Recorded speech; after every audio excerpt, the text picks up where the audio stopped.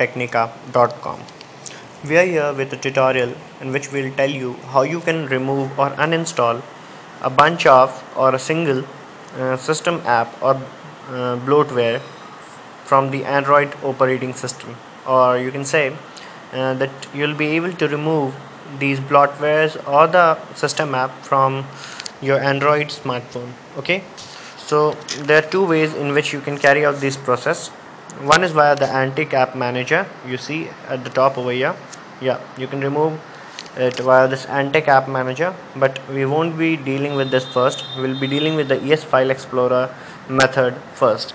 So you see I have opened the Antic App Manager by mistake, so I'll close it, and then I'll proceed with the tutorial by the use of ES File Explorer. You see I've opened the ES File Explorer.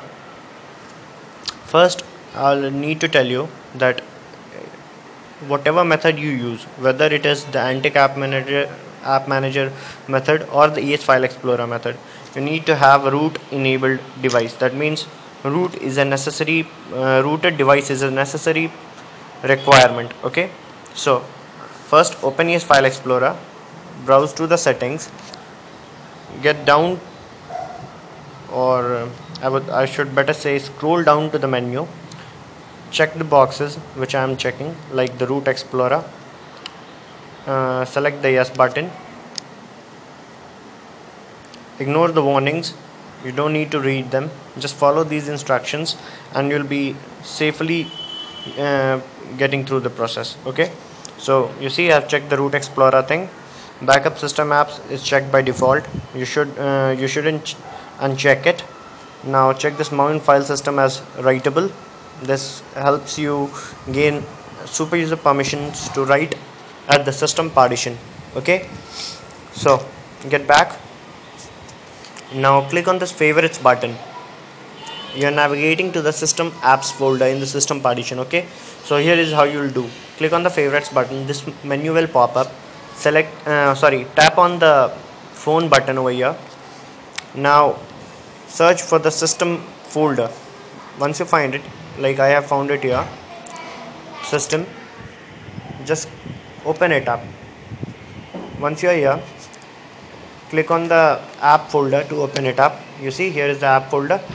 Click here to open it up. You see I have opened it up. Now browse to the app which you want to remove from your system. Okay, like I want to remove a app called Speed Test. Okay, so I browse to the app, means I get to the app. You see here is the app speedtest.net. Just delete it, or you can cut it and paste it to a location in the SD card for later usage. Suppose if this causes some problem to your device, just get it back here so that you don't have a bricked smartphone or a damaged one. So to prevent that, you can cut and paste it to the SD card. This will remove the app from the system, as well as it will have a backup of it so that you can use it later on.